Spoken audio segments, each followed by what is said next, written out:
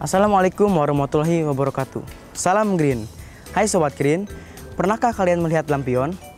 Lampion adalah sebuah alat penerangan yang digunakan pada malam hari yang umumnya terbuat dari bambu dan kertas dengan lilin di dalamnya. Lampion juga digunakan sebagai lambang persatuan, kemakmuran, dan juga kebahagiaan. Namun sekarang, lampion telah banyak digunakan untuk menghias interior dan eksterior ruangan. Seiring dengan berjalannya waktu, lampion kini semakin banyak mempunyai kreasi bentuk, bahan, dan warna. Nah, sekarang kita akan mencoba membuat lampion dari benang dan balon. Penasaran kan? Untuk lebih jelasnya, kita lihat tayangan berikut ini. Nah Sobat Green, lampion atau Chinese lantern merupakan salah satu dekorasi wajib saat Hari Raya Imlek. Dengan dominasi warna merah dan putih, terbuat dari bambu dan kertas, lampion juga memiliki manfaat sebagai alat bantu penerangan pada malam hari. Kini, seiring dengan gaya hidup yang ramah lingkungan, masyarakat mulai mengurangi penggunaan kertas. Hal tersebut berdasarkan data dari Kepala Badan Penelitian dan Pengembangan Industri atau BPPI yang menyebutkan bahwa penggunaan kertas di Indonesia yaitu sebanyak 18,96 juta ton per tahunnya. Wah, banyak sekali ya Sobat Green. Maka dari itu, untuk mengurangi pemakaian kertas sebagai bahan baku utama pembuatan lampion, kini lampion bisa dibuat dengan bahan baku dari benang loh. Kalian tertarik kan untuk membuat lampion sebagai dekorasi interior dan eksterior di rumah kalian?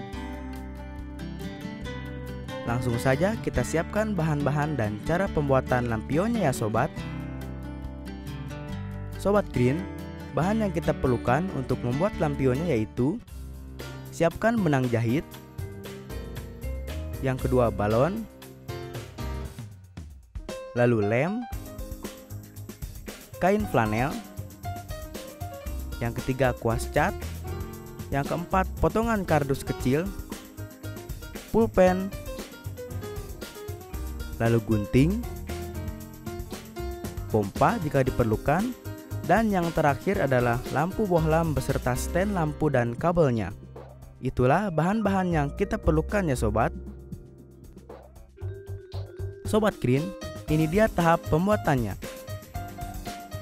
Pertama, tiup balonnya sampai mencapai ukuran sedang.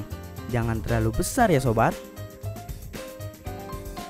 Lalu yang kedua, campurkanlah lem dengan sedikit air.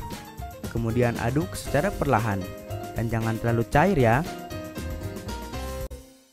Setelah itu, tahap yang ketiga, oleskan lem yang sudah dicampur air tadi ke permukaan balon yang sudah ditiup. Oleskan menggunakan kuas cat yang telah disiapkan tadi. Yang keempat, lilitkan benang jahit pada balon yang sudah diberi lem. Lilit sampai semua permukaan balon tertutupi oleh benang jahit. Tahap yang kelima yaitu lapisi lagi balon dengan lem.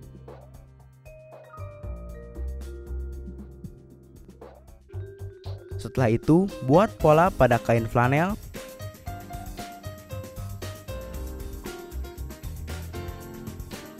Lalu gunting pola dan tempelkan di permukaan lampion.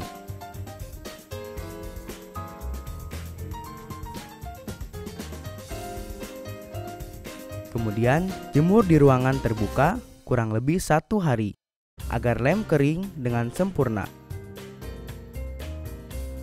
Setelah kering, ambil lampion, lalu beri lubang pada bagian bawah lampion.